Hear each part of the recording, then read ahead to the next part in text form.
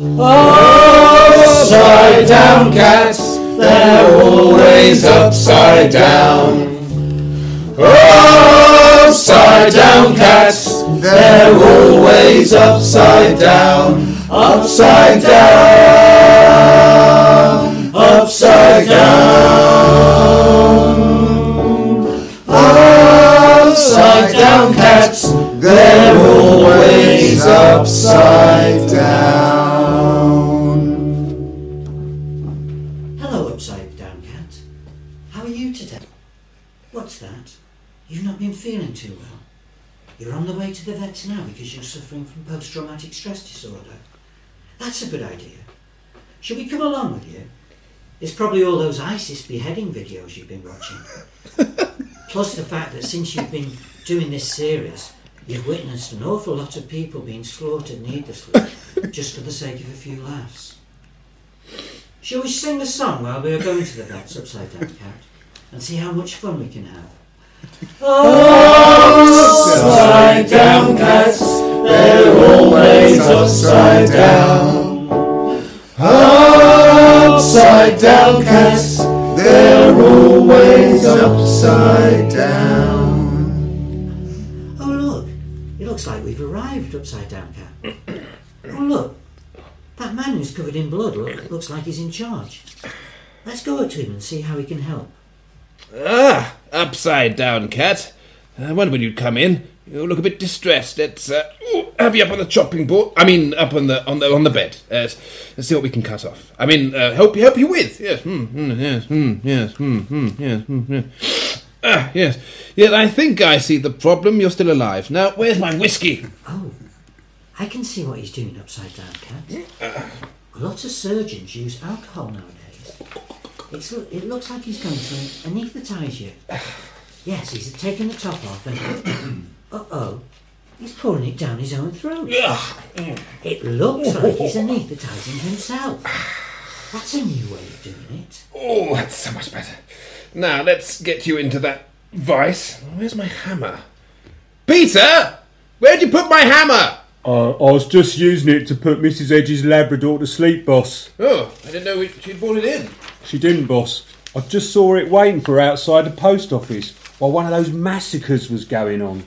Good idea. Always keep your eye on for opportunities, Peter.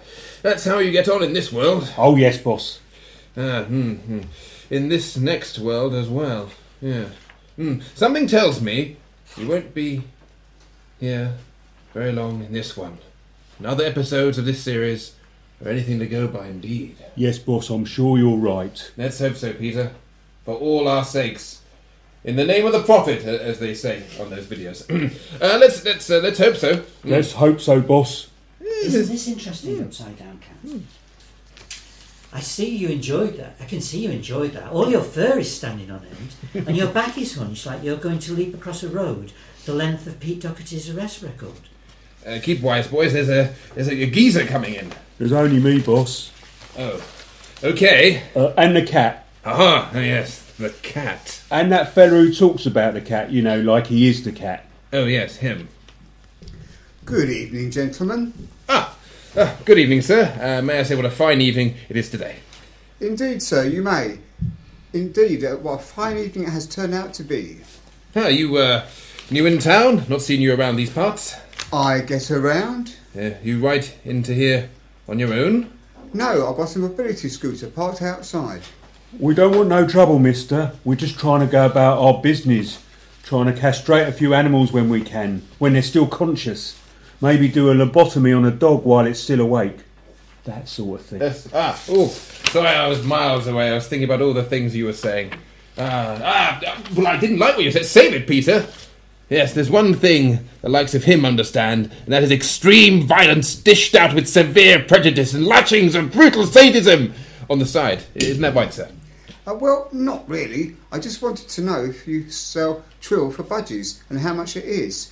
They peck at you, you know. It's good for their beaks. The local pet shop doesn't have it anymore. You can't get it anywhere else. He's lying. He's been sent by the West. On your knees, infidel! Peter, get the video camera and my best knife. Mr. Cameron, you made us do this! Oh, please, No, God, help, please.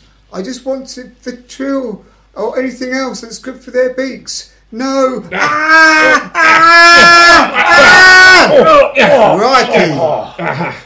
I've got a crick like neck when I bend down. That's it. Please, no. My head is supposed to be attached to my body there. It's how everyone has it nowadays. Not if they come in here, they don't. Steady, Peter. Make sure you get all of this. You got my best side? Got it, boss. Bonsai! That's one for the collection. Yes, we can hang it outside the shop, just over the doorway. Great idea, boss. Won't it drip on the customers when they come in, though? Yes, he will. Cool. He was a nasty one, boss. You could tell by the colour of his anorak. He wouldn't have spared any of us. What colour was it? Blue. The same colour as Hitler's eyes. You're right there, Peter. I always am, boss.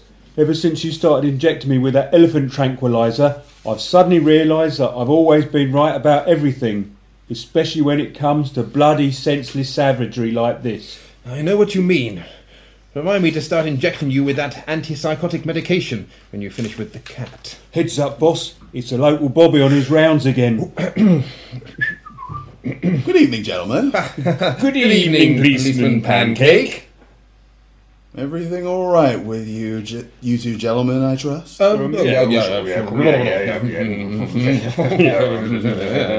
Yes, gentlemen. Okay, that's good to hear. Another beheading, I see. There seems to be a lot of beheadings going on around here.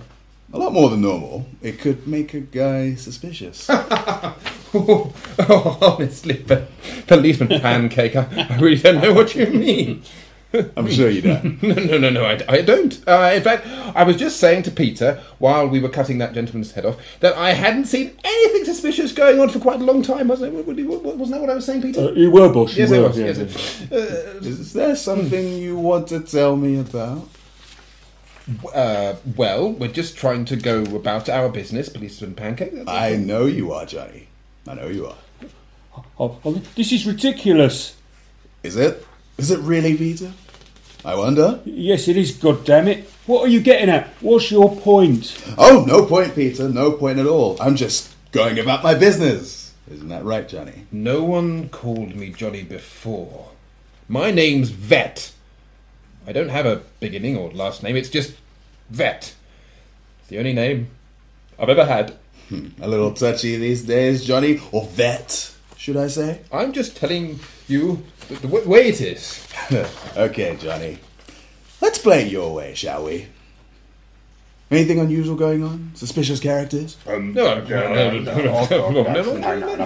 Oh, come on. I'm not stupid, you know? No, I didn't know. You know, you may not realize this, but I actually respect what you do here. Castrating dogs, wearing their knackers around your necks like medallions. Don't you think I'd like to do that? We all would. Well, what's stopping you? What's stopping me? I'll tell you what's stopping me. My job, my home, my family. That's what's stopping me.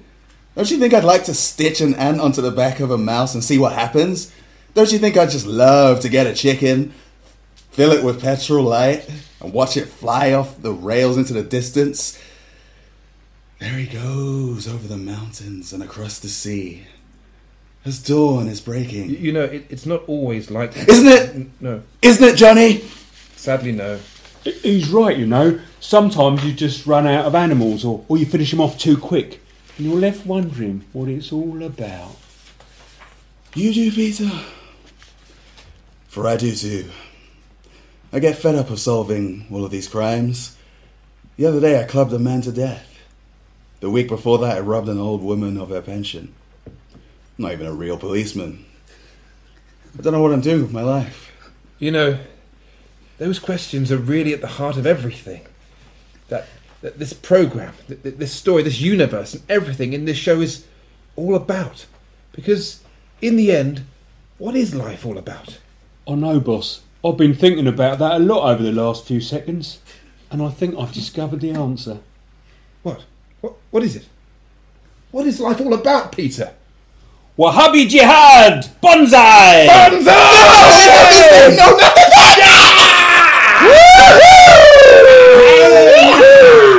See how they are impaling policeman pancake on that spike upside down, Cat?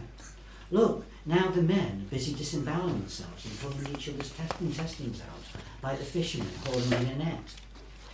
We know a song about disembowelment, don't we, upside down, Cat? Shall we sing it and see how much fun we can have? Upside down cats, they're always upside down. Upside down cats, they're always upside down. Upside down, upside down. Upside down cats, they're always upside down. Whoa, nice.